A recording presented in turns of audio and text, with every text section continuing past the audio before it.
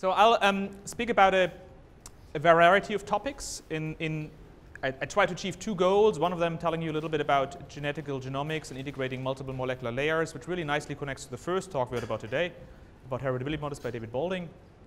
And then at the end, I will make a transition to a new field, single-cell genomics, which we have a practical in the afternoon. Neil and Max asked me to talk about this technology, and I will also try to somehow bring across why this might be useful for personalized health and what this workshop is about. So these are the two themes I'm trying to bridge here. On the one hand, we're interested in understanding variation between people, understanding how differences between these people, which might predominantly be, for example, genetic, be linked to difference in phenotype. On the other hand, we might also be interested in other sorts of variation. One variation, actually, I will talk about in the second part of the talk, is single-cell variation. And sort of the bridging theme is that in both of these types of analysis, we have the problem of removing or adjusting for variation we might not care about. We heard about pedigree models and the notion of understanding relatedness and how relatedness and heritability translates into heritability and the heritable variation phenotype. That's the positive side of it. There's also a negative side of it, namely that many of these covariances actually confound our analysis, and I will show you some results on how we can adjust for such confounding factors, population differences, relatedness. And it turns out that the very similar types of ideas also apply to other domains. I will briefly touch basically on the idea that almost all data in biology is not IID. And that's perhaps one of the sort of take-home messages from this talk. There's nothing IID, and I'm bringing you two examples here where non-IID data sets really play a role and come into play and need to be adjusted for. So why looking at anything else than phenotype? We had a very nice introduction of linking genotype to phenotype. We might either do this in a single variant approach, where we associate single polymorphic position of genome to phenotype, or we may do so in more complicated models, variance component models, heritability-based analysis. But there's this other domain that is now really becoming really accessible, and that's understanding all the different layers in between genotype and phenotype. This might be the molecular layer at the level of transcriptome, proteome, epigenome. And we have this belief that genetic differences somehow need to manifest the difference at the molecular layer before they then propagate to phenotype and ultimately cause what we then observe a slight increase in disease risk or a slight decrease in disease risk or any other phenotype of interest that we might be interested in understanding.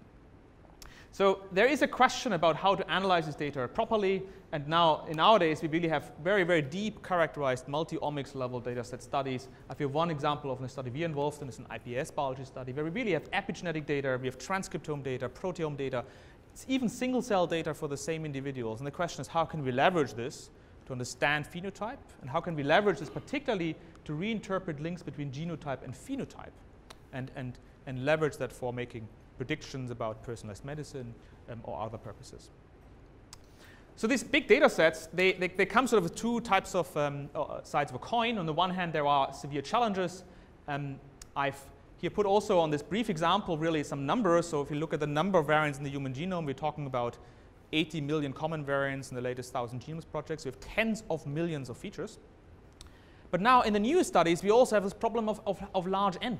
So we have hundreds of thousands of individuals. The UK Biobank is going to provide genotype data for 500,000 people. So statistically speaking, this is large N and large P, which obviously requires methods that are efficient, that scale to data sets of this type. A second challenge, if you have really many, many phenotypes, is the total number of hypotheses. If you imagine looking at transcriptome data, you have on the order of tens of thousands of molecular traits. And interlinking all of these possible hypotheses to all variants in genomes are billions of hypotheses to be considered. And this statistical power is a real consideration. What I also mentioned earlier is really confounding, and that will be something that you will sort of see throughout this talk, that basically the individuals, we can't treat them as independent. We can't treat them as unrelated if you think about genetically, but rather there's different levels of structures, both genetic structures, but also non-genetic structures, and how individuals are related, both on their genetic level, but also on other types of information, let it be covariates, smoking, non-smoking, batch, and so forth. And it's really important to account for these. So that's the challenge, but there's also a good positive side to these large data sets, and that is we have now the ability to really infer many of these structures. We can leverage large data sets to reconstruct, for example, related structures, as we heard very nicely in the first talk today. We can leverage large data sets to, for example, leverage multiple phenotypic readouts and not analyzing phenotypes one by one, but rather tie them together in meaningful ways. For example, analyzing effects in pathways, analyzing related phenotypes. and that's sort of the opposite side of that. And I will particularly talk about models that sort of try to overcome the challenges with some of these wins. I want to start with a very brief illustration to really just say what is a basic problem of structure and confounding. And this is data from a very typical example. One of the extremes example actually comes from my postdoctoral time, and that is Arabidopsis and Arabidopsis jiva. So we're linking individual variants in the genome. These are here on the x-axis. We're testing these SNPs for an effect on phenotypes, a simple linear regression-based association test. And if you perform this analysis on this phenotype, which in this case is flowering, that asks how many days does it take until a plant flower, we get this very strange answer that basically the whole the genome is associated. And that answer can't be right. It doesn't make sense that all positions in the genome of Arabidopsis are controlling flowering. I think that is clear.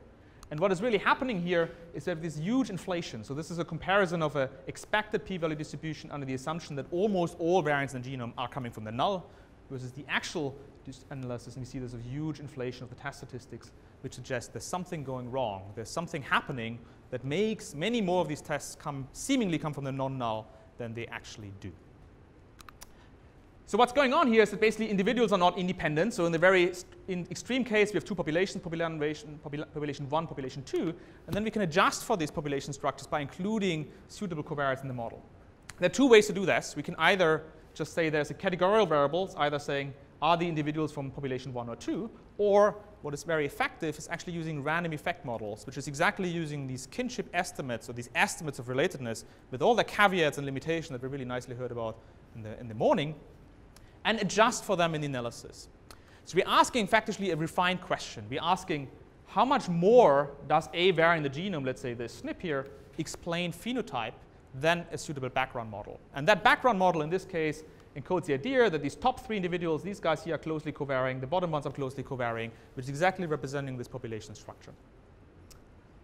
Now the question is how can we estimate these covariance matrices, and I really refer to the very nice presentation by David Boulding. Really, realized relationship is one typical way, but there are many caveats in do so. But just to make the point that really there are different types of covariance matrices. This is one where we have sort of 3 discrete clusters. So this is population 1, population 2, population 3. We can sort of see individuals nicely clustering these blocks. There could be also more complicated settings. For example, here, this is family structure where individuals are pairwise related depending on whether they are within one family or whether they're not in one family. And this is sort of the ideal case where there's sort of no structure at all. So this genetic structure, you can understand that basically is a hidden common cause on your SNPs. Your variants are not independent, but rather there's this coupling process, which actually is inheritance, that entire blocks of your genome are inherited together. Because of this co-inheritance, they are correlated, and hence an analysis that assumes independence across variants will be doomed to overestimate the number of associations that are actually truly happening. If we go back to our Arabidopsis example, and really just I want to use this illustration, if we now revisit this analysis and account for structure, we get a much more meaningful answer. Here in this case, there are just 3 loci that are associated, and that is perhaps closer to the ground truth than what we've seen before. So just as a side, this is the most extreme example you can possibly think of, and the reason is plants can't run away. They're precisely stationary located, and hence there's this very extreme confounding of adaptation and geography, which leads to this type of population structure. But you see very, very similar effects also in human. It's just not as illustrative as shown here. So there are different ways how we can leverage these types of models that I talked about. This basic model is you have a phenotype, you explain that by some fixed effects you might be interested in variant you're testing. There's this effect of this kinship matrix, which for example could be just a realized relationship matrix or any other way to estimate kinship, and the residual noise. I mentioned association testing, where we effectively compare a model that assumes a variant has an effect to a model that assumes a variant has no effect. So that might be a likelihood ratio test or some other way to assess significance of this position here. And these are the results I have shown you before. We can do heritability estimation, which is effectively looking at the ratio of the variance explained by the structured component that assumes the relatedness matrix explains variation to the residual component. That's exactly what we heard this morning. And there might be also ways to leverage this to do prediction. So BLUP, the best linear unbiased predictor, is exactly derived from these models. And in the machine learning world, this is also known actually as a Gaussian process with a linear covariance function. So there has been a lot of work in making these models efficient. As mentioned before, scale is one, and there are sort of 2, I think, papers that really did crack the problem that have been basically publishing the same algorithm subsequently, one by Christoph Lippert et al. And Matthew Zeven and Zhu, they have basically derived a similar algorithm. And they leverage the idea that we don't have to invert the covariance matrix of this big multivariate normal in every single iteration we do the association tests, but rather we can basically transform our data spectrally, which leverages an eigendecomposition of this covariance matrix, and then look in a space where basically the individuals are independent, they're IID, and hence there's just a diagonal noise covariance. And that really gets to the idea that I mentioned earlier, that there's a close relationship between adjusting for covariance matrices and non-ID sample structure. And you can imagine that if you include these covariance matrices, it's a bit like rotating your data into a space such that you can safely treat them as independent samples and ignore the covariances they entail. And there's a one-to-one mapping between these two operations, simply by basically taking the symmetric eigendecomposition of K and adjusting your data accordingly. So there have been a number of extensions of linear mixed models, and this is quite heavily biased to some work we've been doing. One really interesting question is, what is the quantitative scale on which these traits live? So do you want to model your phenotypic trait on a linear scale? Do you want to model that on a log scale, on a square root scale? If you have a continuous readout, that's a very important question, because you assume this linear additivity. And we heard that linear additivity is common in genetics, but the question is, on what scale do genetic variants act linear additivity? And it turns out you can actually nicely address that by incorporating a parametric transformation of your phenotype and do this in one go. And it's a nice collaboration with Nicola Fusi and Neil Lawrence, where we actually use concepts of machine learning to address that. There's a second challenge, which we also not going to talk much about here, which is accounting for the fact that variants might have non-additive effects, that it's not additive, that we have really exceptions from the rules. And there are by now also methods to efficiently account for that. For example, using regression tree approaches, that we can really account for the effect of non-additivity between pairs of variants that collectively contribute to phenotypic differences. The one approach I want to briefly mention here a bit more detail is adjusting for multiple correlated traits, because there's a nice connection to machine learning methods and kernel methods that many of you in the audience actually might be familiar with. So what we try to address here is this sort of idea that we want to go beyond associating single variants in genome to single phenotypes. And there's sort of two ways how we could think about generalizing this. The first, really, again, going back to the talk this morning, is looking at more than one variant, but rather looking at groups of variants. So you can imagine you want to partition your genetic variants into a variant region you're interested in, let's say the variants in a gene, or an exon, or an intron, or some other entity of the genome you might be interested in, and everything else. And these methods have been used for variant association tests, or also accounting for allelic heterogeneity, and i.e. multiple variants that are causative for phenotype, for example, in a single gene. There's this other direction, which also people have been looking at, which is taking single variants and associating them to multiple phenotypes. And really, we just completed the square here and looked at the question, can we associate groups of variants in the genome, let's say regions in a particular gene, to multiple phenotypic readouts? Phenotypic readouts that might be related, for example, because the genes in the same pathway, because these are multiple lipid traits that are related to one another, or other phenotypes where you assume that some gain by modeling not one-to-one relationship, but rather tying together these different phenotypes in comprehensive ways. At the same time, we want to account for the fact that relatedness again, so basically individuals are not ID, but there's rather some sort of confounding. Let me see whether that here is, that works better.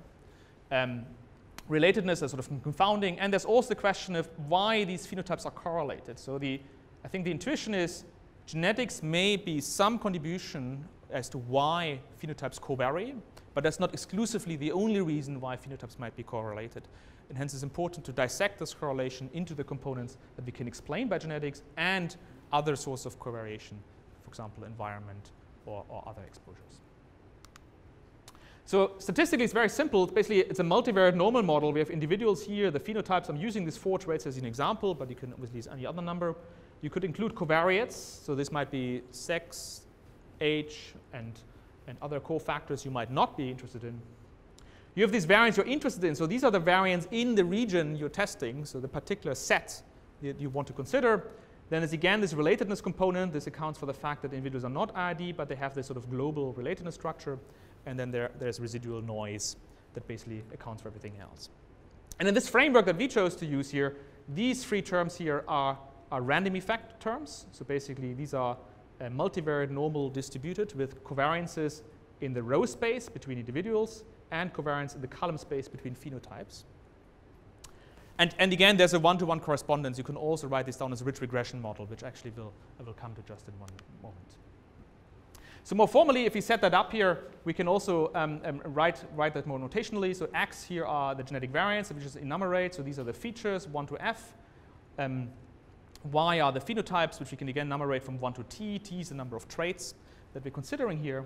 And there's a very simple way to motivate that model, and that is again by writing it down as a linear regression. So for every trait T, we write that trait as a sum of variance in the region of interest. So this is the region, the set, let's say the gene that we're interested in. These are the variants of interest. And these are all the variants in the rest of the genome that we don't care about in this case. So we want to look at this contrasting variance about how much variance does this set explain versus this. And you can see the effect sizes here now depend on the trait. So every trait has its own effect size for every variant. And the noise level here again depends on the trait T. And now all we do is we place basically multivariate normal priors on these weights. So basically the weights are independent across variants, but they co-vary across traits. So we make the assumption that the magnitude of genetic effects are correlated across phenotypes. They're not independent. And this correlation or covariation is encoded in this covariance matrix, which is a T by T matrix. And this applies both for the foreground effects as also for the background effects. And also the noise has a trait-trait covariance matrix that shows how covarying, how much correlated are these traits independent of genetic effects. Now it turns out because everything is Gaussian, we can actually marginalize out these models and look at the marginal likelihood of this model. And this is tractable because everything is normally distributed, it's very convenient. And then what we get is this very interesting model that basically says we vectorize all the phenotypes, we stack them on top of one another, phenotype 1, 2, 3, 4, that's what this VEC operation does. And the covariance, the sum of this RU psi term that I mentioned before, this is the region term, this is the background term, this is the noise, and this is Kronecker products between the sample covariance, so the covariance between individuals here on the right, this is the background, this is the region, and the trait covariances that tell you how do these individual terms shape correlations between phenotypes. So this here looks at the trait correlation because of the region term, this the trait correlation because of the background, and this residual noise. And it's important to actually make the point, perhaps, since many people here for machine learning, this model is actually one-to-one related to multitask Gaussian process model that's been proposed elsewhere. Effectively, this is a multitask Gaussian process model with the linear covariance functions in these two types of features, both the local features that we focus on and the background features, and then there's residual noise. So this is a really nice illustration about how these fields are connected. We could also use a nonlinear covariance, let's say squared exponential kernel or other things, as many people in the audience may consider. Now there is a challenge, and that is computational speed. Naively, doing inference on these models scales cubically in the number of individuals and phenotypes. But you can use, again, tricks from spectral decomposition to break down these computations. And the key insight is that many of these covariances are actually fixed if you slide along the genome. In particular, this relatedness term here is constant. And you can pre-compute many of these computations and use similar tricks that I mentioned earlier. I don't want to go into details, but you can really break this cubical decomposition into something that's cubical in n up front, and then it's linear in n and quadratic in p for every single test that you're doing. And that allows you to use these methods on genome scale. You can be even quicker if you assume that these individuals are unrelated. So if you drop that term, which sometimes may be valid, sometimes may not be, then you can get to something that is linear in n, that scales linear with the number of individuals and phenotypes. So that's something we recently looked at here to scale these models up. You can now evaluate these models on really large cohorts for up to 500,000 people. If you assume unrelated cohorts, this is this unrelated model, or this full model here scales to roughly 20,000 people, which is useful for many analysis in practice, where previously you were sort of stuck here at 1,000 individuals at the very most, which is really not adequate for many genetic analysis. So this time here is the CPU hours for analyzing one human chromosome. So this is all quite expensive if you're considering really genetics in practice. I also want to make the point that really combining multiple phenotypes and multiple variants in these sets can help in practice. So these are the two axes we might consider here. This is asking in simulations how many causal variants do we have in a region, let's say a gene. So this is assuming there's a single causal variant. Here we have 20 causal variants. And this orange model here is a single variant model, and you can see it performs very well if there is only one causal variant. But as soon as you have multiple causal variants, this green and blue model here, which is corresponding to these two approximations, either accounting or not accounting for relatedness, they do take over, and you really get quite substantial gains if you do have multiple causal variants. The second domain is if you have more than one phenotype association. In other words, if there's correlated signatures between traits, if there's pleiotropy, that these causal loci jointly regulate multiple phenotypes. And here, all of these models here, these are the multiple phenotypes models. This is single trait model, variant model. These are the multivariant models.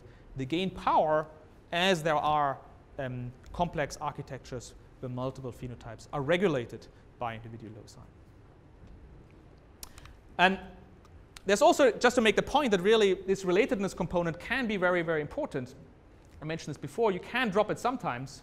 And you may be able to drop it, for particularly if you have sort of discrete populations. So this is, again, this matrix I've shown you before. We have discrete blocks of populations, here in this case from 1,000 genomes. In this case, you can basically just enumerate these blocks. And one very effective way to do so is principal component analysis. And adjust for them. You get very nice calibration of both of these methods.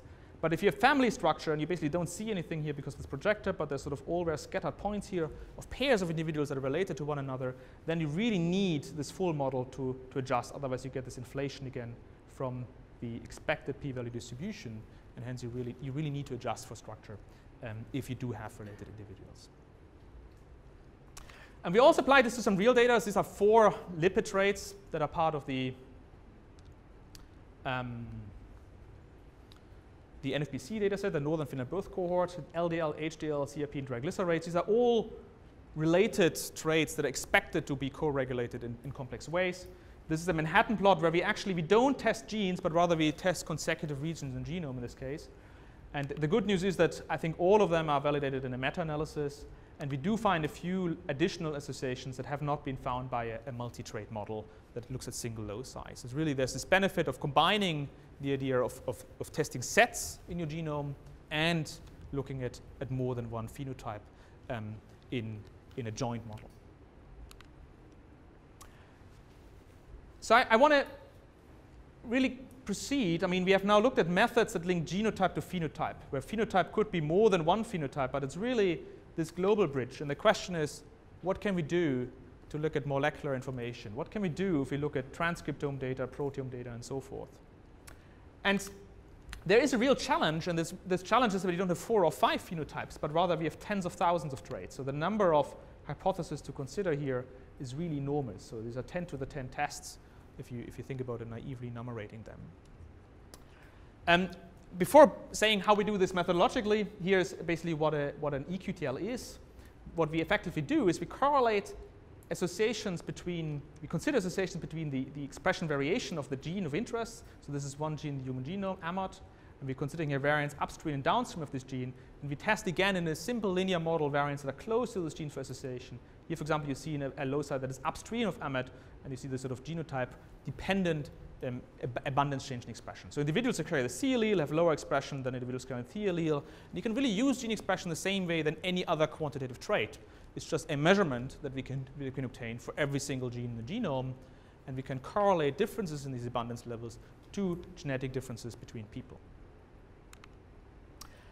Why should we care about EQTLs? I just added that slide because I think it's quite important to make the point that EQTLs are one of the predominant sources to actually link variants to genes. And by linking variants to genes, we might actually get new targets for therapeutic intervention. So for example, the CTTV's initiative on campus that tries really to uncover gene-disease associations particular for developing of drugs. The problem is we don't observe gene-disease associations, but GWAS give us association between natural genetic variants, differences between people on the genome and phenotype. And even if these associations are very weak, they might be useful because the same variants might be correlated to expression changes of genes. And if they do, we can actually understand what is the gene that are regulated by these genetic effects. And that's perhaps an important point to make, that even if the phenotypic links that we typically observe in genetics are very weak and genetic risks are small, these associations will indirectly, via studies like EQTLs, give us clues about what are the genes that are regulated by this natural genotype-phenotype associations. And this might be useful to have new anchors for developing therapeutic interventions that perturb these genes to a much greater magnitude than genetics would usually do, simply because evolution made sure that these effects are small. So that is perhaps one of the main reasons why eQTLs are an important puzzle piece to understand how natural variation affect diseases via genes and molecular networks that we can then leverage for other purposes. So what's the challenge in eQTLs? Well, one of the challenges is that for many genes, we repeat a similar analysis than before. This is another gene in chromosome 7. We're associating variants that are near these genes. So these are so-called cis associations because we only consider proximal variants. We don't find any link. And one of the reasons is not population structure. Actually, population structure in eQTLs is typically not a big issue because sample sizes are small, but rather non-genetic sample heterogeneity. So other variations between individuals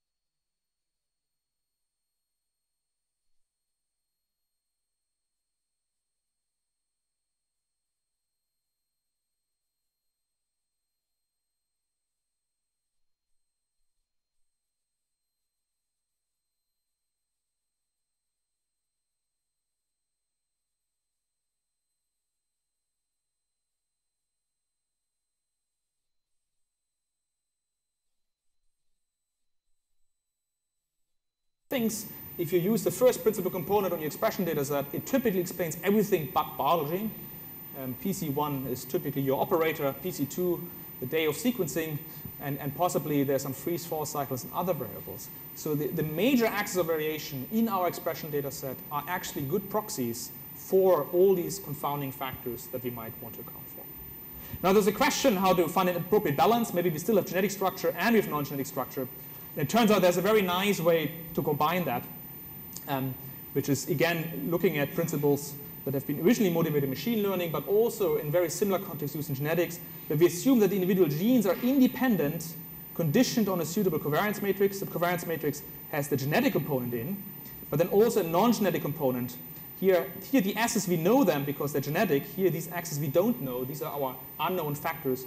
We make the assumptions are low rank, and we can infer them from the data by optimizing the model parameters. And that's possible because we have tens of thousands of genes. That's the main motivation we have here.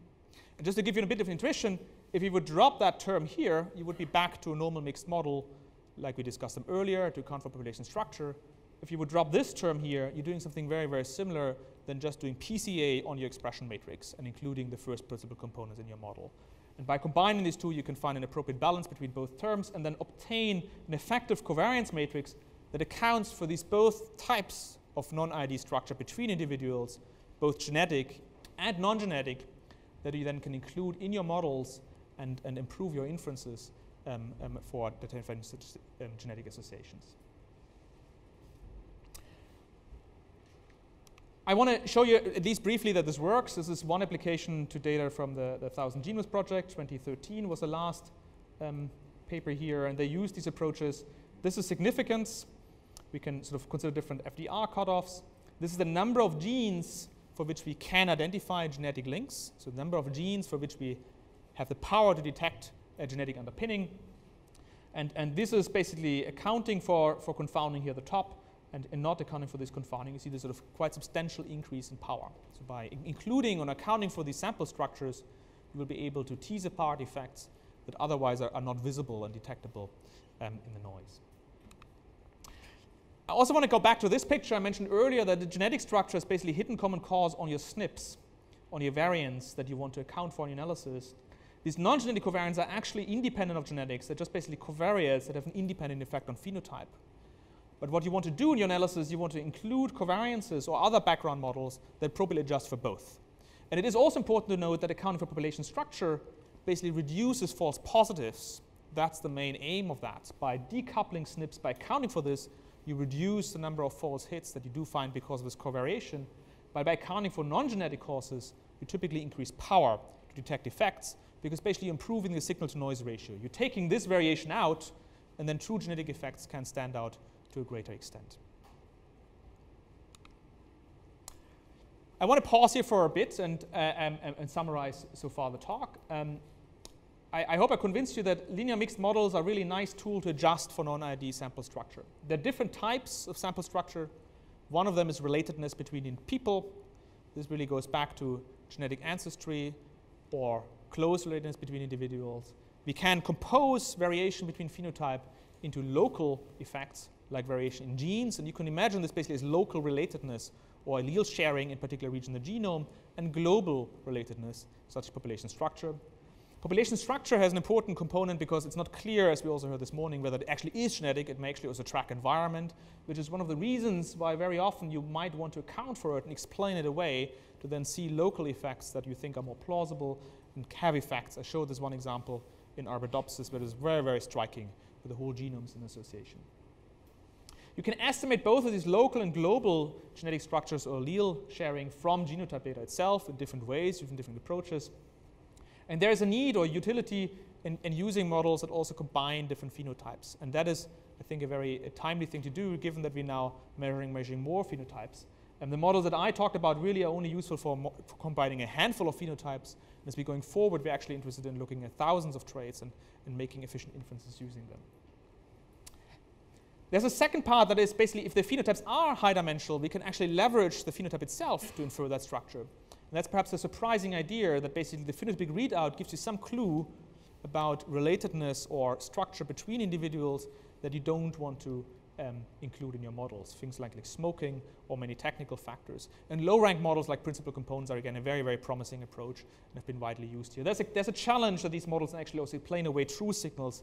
And if you want to be interested, there is some further work on that area that I don't have time to include here, but that's a very interesting discussion point. Actually applies also to these genetic structures. There's also a question about removing too much, being too conservative.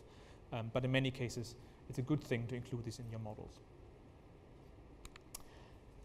I want to mention that basically this heterogeneity, this type of sample structure, it occurs in virtually any type of analysis in population scale, genomics and genetics.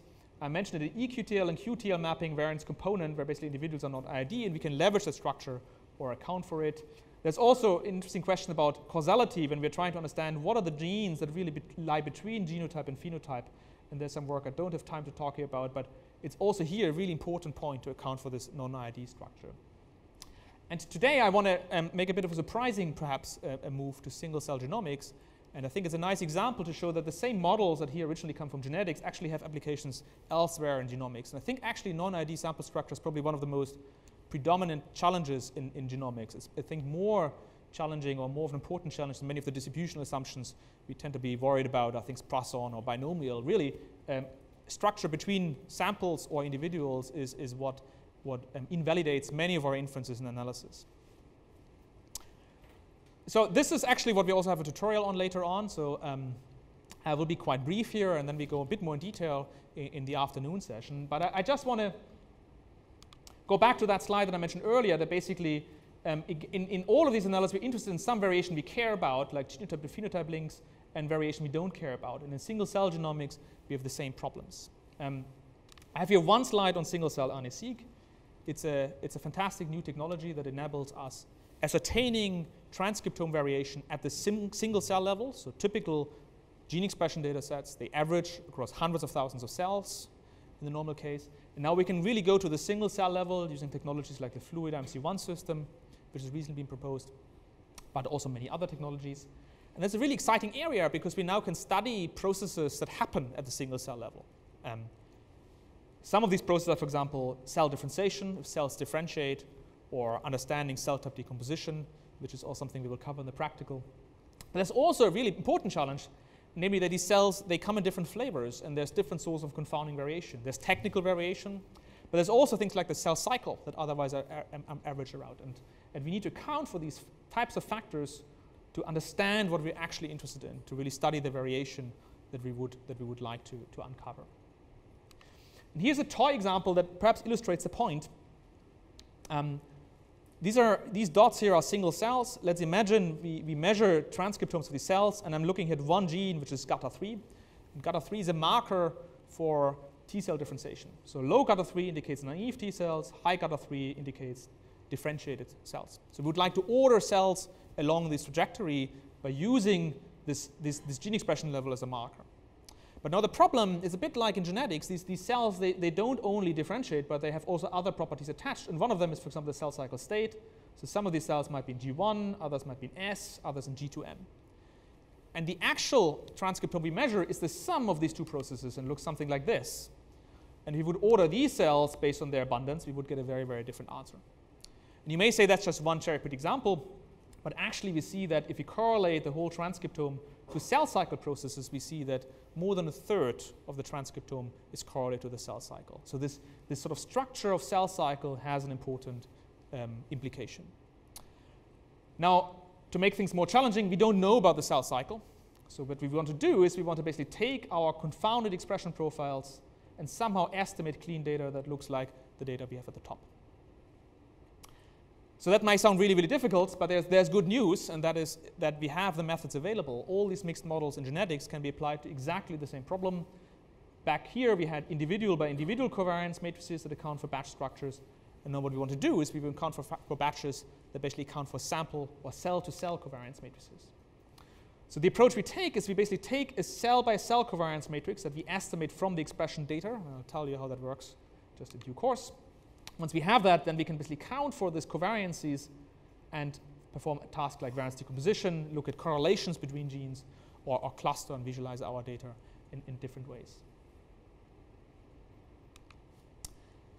So the cue we are using here, actually, that we can get specific inferences about what cell cycle is that we have this cell-by-gene expression matrix, and we know which genes are good markers for the cell cycle. That's all known in literature's Go annotations and cycle databases.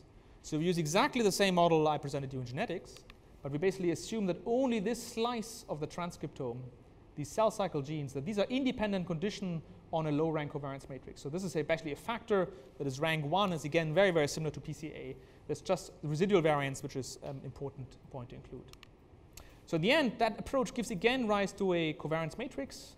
And here, dark red colors indicate the two cells are in the same cell cycle state, and blue indicates they're not in the same cell cycle state. So we don't need to know where they are. It's basically just looking like relatedness between people. We don't need to account for in which is the population they are in, but we just want to know, are they in the same population or they're different populations, are related to another because of family, or they're not related because of family. And here family is effectively the cell cycle state. There are three big families. There's G1, S, and G2M, and all the bits in between. And this covariance matrix basically tell us how similar are any pairs of cells in terms of their cell cycle state. Now there's one aspect which is technical noise, and I think I will skip that here and go back in the afternoon session, but there's an important question about single-cell transcriptomes. The technical noise variation is really important to account on. Actually, we include this by including another term in our model that we estimate using spike and standards, and we go over that briefly in the afternoon.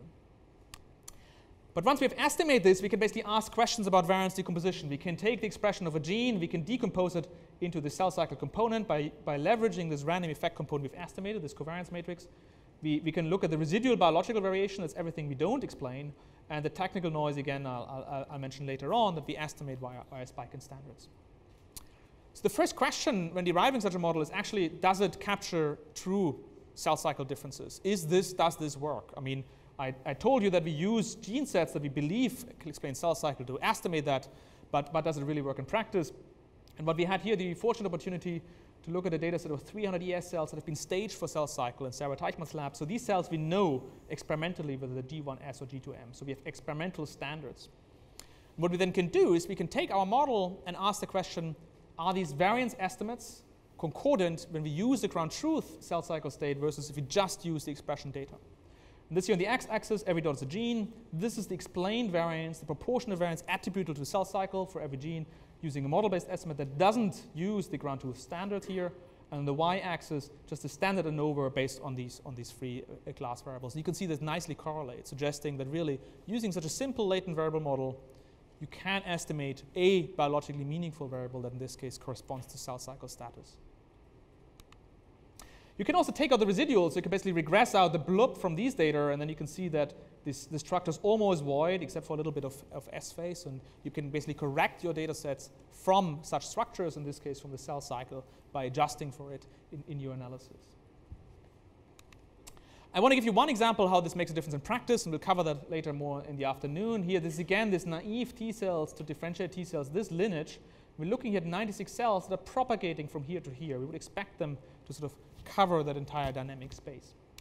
The first question we ask is, how important is the cell cycle? And that's a variance component analysis where we average over different genes. So these are all the genes with 0 to 10% explained by technical, non-technical variance. And here, everything is biological. This blue back here, this is technical noise.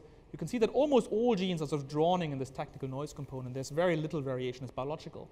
But out of the biological variation, the cell cycle component, this orange here, is really the predominant source of variation. So more than 42% of the genes, a third of the variation is cell cycle. And if you exclude the technical noise here, it's even more. So cell cycle is really the dominant source of variation. As you can imagine, that has substantial consequences if you perform analysis. So here I'm showing a gene-gene correlation analysis. We're correlating every gene with every other gene. This is unadjusted data, and you get these very dense correlation structures that are sort of suspicious in the sense that the whole transcriptome is correlated to one another. And indeed, if you adjust for the cell cycle, there's just this tiny correlation structure left, and the genes that appear are much more related to the biological question of interest. So again, cell cycle or structure between cells induces correlations in another domain, here gene by gene correlations, that are actually misleading and false positives if you don't adjust for this. Perhaps the most interesting question is if you look at structure between cells. This is a principal component analysis, actually a nonlinear principal component analysis using a GPLVM. On the unadjusted data, if you perform cell cycle adjustment, you see these two clusters, and these two clusters exactly correspond to the plot I showed you in the very beginning of the talk, where we have on the left hand the GATA3 low population. These are undifferentiated. On the right, a GATA3 high population that differentiated. We actually find like a whole mark of differentiation marks that indicate that indeed these two populations correspond to two meaningful biological subclusters that only become visible when removing this variation or this structure between cells due to the cell cycle. I want to mention where things are going in the field here. We are very interested in looking at more than one type of structure. We have cell cycle. We might also have this differentiation signature itself when we've identified which genes are differentiating or differentially expressed between differentiated and undifferentiated cells. We could sort of decompose this even further and look at variation due to cell cycle, differentiation factors, and you would expect that this works and actually does. You can now augment this analysis and look at differentiation signatures. You can even look at interactions of these processes and ask, is there a multiplicative interplay between these two processes? And that's what I'm showing here. So basically, this is the expression of a gene. This is the reconstructed cell cycle factor. What you can see here is that this red population, which are differentiated cells, have a much stronger effect on cell cycle than the undifferentiated ones, which is expected because cell cycle and differentiation of cells is actually tightly linked also for biological reasons.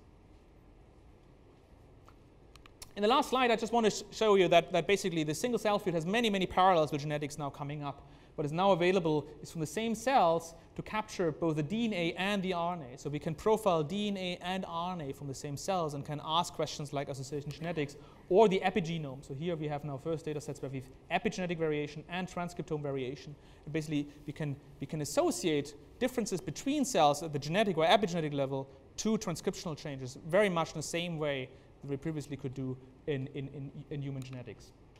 Here's just one example where we can observe such information. This is ESRB, it's a pluripotency gene in ES cells. This is a binned epigenome transcriptome association analysis. Here, these dark regions, these are significant associations of two regions. And here we can see that basically methylation state is correlated or associated with transcriptome association state. So we'll be able to perform epigenome-wide association studies or genetic association studies on the single cell side very much in the same way than in the human genetic sense. With that, I want to finish. Here's basically this sort of picture I showed in the beginning. We have genetic differences at the top, we have phenotypic differences at the bottom, and all these different epigenetic, transcriptome, protein, molecular variation data. And I think I hopefully motivated that many of these challenges we see in population genetics and statistical genetics actually translate one-to-one to other fields. In this case, single-cell genomics, where we're also able to profile pairs of these layers in the same way that we can look at differences between people. And the statistical methodology is also very closely related. And accounting for non-ID sample structure is one of the key challenges that need to be overcome. With this, some closing comments. I said most of this already. Random effect covariance models are flexible tool to adjust for different types of covariances.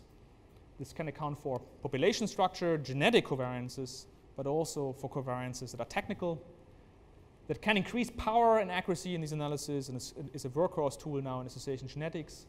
And there's an interesting link to other fields like single-cell biology, where we again have variation, and we're trying to correlate different entities and need to account for the variation we don't care about to really see what we want to study, such as cell differentiation or epigenome transcriptome variation, or other links. I just want to acknowledge people. This is really results from many collaborations in the lab. Florian Büttner and Paolo Casale did the cell cycle work, Barbara Rakic and Paolo, the multi-phenotype modeling. There's a very nice collaboration with Neil Lawrence and Nicolo, who is actually now at Microsoft on the EQTL side, and many other people have been involved. And thank you for listening.